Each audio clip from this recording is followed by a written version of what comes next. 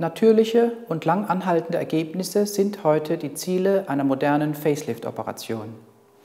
Dabei wird die abgesackte Wangen- und Halspartie wieder in ihre ursprüngliche Position zurückverlagert.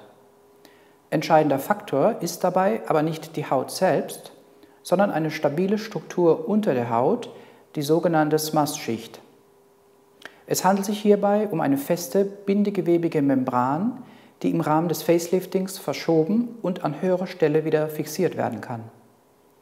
Der dabei entstehende Hautüberschuss wird zwar entfernt, es entsteht jedoch keinerlei Spannung an den Hauträndern.